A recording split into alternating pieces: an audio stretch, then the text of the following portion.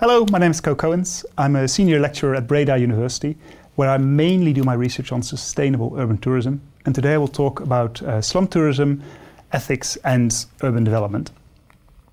What am I going to talk about today? Start with a bit on what is slum tourism, and then the impacts of slum tourism, and then finally the role of slum tourism within the wider development in the city. What is slum tourism and when did it start? Some people think that it's a relatively new development, whereas in Victorian times already, wealthy people started visiting the East End in London. These tours were often wrapped under the cloak of central concern about welfare and helping impoverished residents of the East End. But there might have also been some less noble intentions, because of course Victorian etiquette was very strict and slums provided a way out for this. You can also see that as time passed, slumming became increasingly a leisure activity, and this really came to the forefront in the USA, where the lust for vice and interest in the immoral became much more important. And this continued on until more or less the Second World War. In the 1930s, possibly also due to prohibition, slum tourism really had a bit of a peak period. And after the Second World War, slum tourism more or less dies out. We don't really know why it is, but it did. And it's researched in the 1980s, and then we see a difference. It's the rise of global slum tourism. So slum tourism is no longer local, but people from the global north start visiting economically impoverished areas in the global south. So you can see now this slight difference, but you can also see a rapid increase. It's rapidly increased, and slum tourism now takes place basically all over the world. When we then talk about what is a slum tourism, we need to better understand what is a slum. Let's start with that. According to the United Nations definition, a slum is a heavily populated urban area which is characterized by substandard housing and squalor. And if you look at this little picture in Mumbai, you can say, yes, that would fit. On the other hand, if you go to Cape Town, this is a very often visited township, and you don't really see the squalor here. It's there, but it's not necessarily visited. This is actually not even the wealthiest part of this township. And then if you go to the most visited favela in Rio de Janeiro, you can also see that at the bottom it just looks like a pretty standard suburb. There's even a McDonald's at the bottom of the hill at Rothina. Upwards it becomes more like what you would expect, but this is still part of it. So what does that mean? Slums are diverse. They're diverse in their geography, so on different continents, slums are just different. They have different histories, different stories. But there's also within slums great distinctions, wealthier parts, poorer parts, and they tend to mostly all be visited. So when you talk about slum tourism, you can say that it's tourism to geographic spaces of relative poverty, and that it opens up parts of those spaces. But what it opens up is only a limited area. You tend to go to the safe areas. And the areas that are perceived as interesting by the people making the tours, so the tour operator or the tour guide. If you see the evolution of slum tourism over time, you can see that initially the tours used coaches or minibuses or other vehicles where residents really looked out of the window and gazed down more or less on residents. On the basis of those forms of tourism, the early reporting on slum tourism was very negative. Is it voyeurism, poverty porn, exploitation? You can see the debate was really like, should we go or should we not go? Based on this discussion, slum tours have evolved. You can see that nowadays most tours include an element of a walking tour or some interaction with residents. When you have to say that that interaction is limited, mostly due to language problems, and it tends to always go via tour guides. Not always, but mostly. If you look what kind of products are there, it tends to be pretty well all-encompassing. You have a guided tour, often an emphasis on local life. You see some performances, you can buy some crafts, eat some local food, and you can even sleep overnight. Actually, Airbnbs in slums tend to be on the rise, so it seems to be that that is developing. But even though a lot of different products are there, they all are relatively similar. The tours tend to have a narrative of entrepreneurialism, laboriousness, overcoming past issues, and it's all about this progress from where we were to where we are now. It's a relatively positive message. It's a deliberately positive message to overcome some of the stigmas, as I will tell later. But you can also see it, for example, with the accommodation, which is also fairly similar, and the restaurants also fairly similar. With these developments, you can see that the debate over slum tourism has become more nuanced.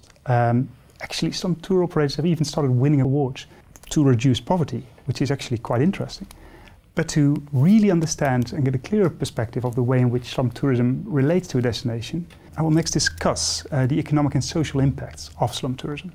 Starting with the economic impact, you can see economic gain is definitely there, but it's not to the extent that may be expected by local governments or that is being told by stakeholders with a vested interest. Undoubtedly some money stays in the visited slums, and it provides options for people with limited official qualifications and limited networks, a lot of newcomers who come to the slums. However, these opportunities are limited, and most income from slum tourism goes to large tour operators or relatively large tour operators from outside of the slum. What is left for the local businesses, local entrepreneurs, are the scraps. And there's many small businesses fighting over it. It's a hyper-competitive market with brutal competition. One could say, this is so the external tour operators then are not good for slum tourism. However, it's a bit more nuanced, because when you talk to tour guides, often they say, we like to work for the larger tour operators because they pay their staff better. And this tends to be most likely due to closer government scrutiny. So it's not entirely black and white. The intense competition that I spoke about earlier limits innovation and community development as well. Because it's so competitive, investing time and resources in new products and community development may not pay off. It's a risk.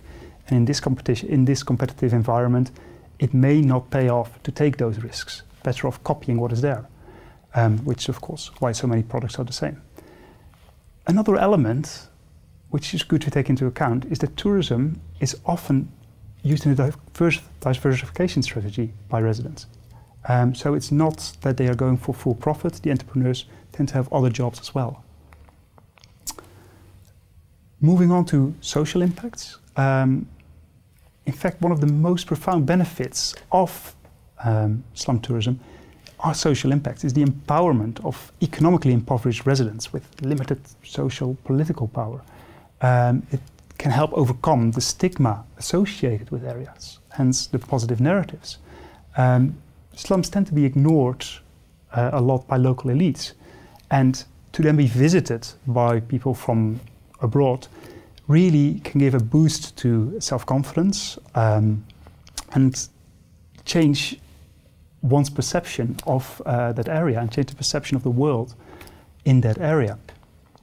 And that can install pride into residents. And finally, slum tourism is said to be also contributing to safety in the areas that are visited. This is limited to the areas that are visited, but still it is there. If you look at the social impact, you do also see certain slightly less positive things. I mean, the overtly positive representation and the narrative, one can ask, is that a realistic image of the slum that is visited? These are economically impoverished areas where it is not necessarily easy to make a living. Are the tours giving a realistic perspective? Or is it just a showcase to make tourists feel happy and feel good? And this relates to the fact that current tourism practices start from the interest of the tourist, not so much the residents. So it starts with what would tourists find interesting according to the tour operators and the tour guides, rather than what do I want to show of my locality. Another issue that is there still is the privacy of residents. And with social media, this has only become worse because more and more photos, of course, instantly on social media. One can also ask, does the tour guide represent the residents, or do they represent someone else? And this then really all adds up into a question of like, who benefits? Is slum tourism still just a commercialization of poverty, or are the benefits outweighing the negatives? And if you combine this then with the intense competition that is there, there is a big risk of having a race to the bottom, in which the ethical entrepreneurs will struggle. There's always going to be certain tourists that just want to take photos of whoever they want, enter houses whenever they want and truly invade people's privacy. And this can actually make it more difficult for ethical entrepreneurs to make a good living. Some concluding thoughts, and I'm placing slum tourism in the context of SDG 11. If you look at the way in which slum tourism impacts on human settlements, I think it's really important to focus on the fact that it's embedded in its locality. These are economically impoverished areas, limited opportunities, little regulation, great economic competition, and many newcomers. That sets the scene for the possibilities that are there within slum tourism, and that also impacts on the way that slum tourism is practiced. And slum tourism certainly can help with certain issues in the slum, but it's not a panacea, and it does have disadvantages. And if you want to truly make slum tourism sustainable, we need to better understand its role in the wider system, in the wider slum. And I think it's important to not shy away from power relations and systematic inequalities. They are there in the system, and they need to be dealt with. We cannot plaster over the cracks just with tourism. And to do that, it's necessary to understand what's truly going on. And this is an element that cannot be expected by visitors, because visitors tend to have 5, 10, maybe 15 minutes to decide which tour they want to take. And of course, on paper, everybody looks ethical. So to actually deal with this, regulation seems to be more effective, as observed with the larger tour operators, who appear to be treating their staff better already. If we want to make slum tourism more ethical, it's also important to stimulate inclusiveness by incorporating local narratives. And this means asking residents, what do you see as an interesting location? What do you want to talk about? This will also inevitably increase product diversification and more localized products.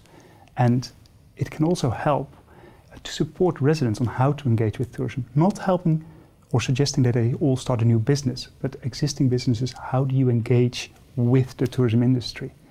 That truly can also make a difference.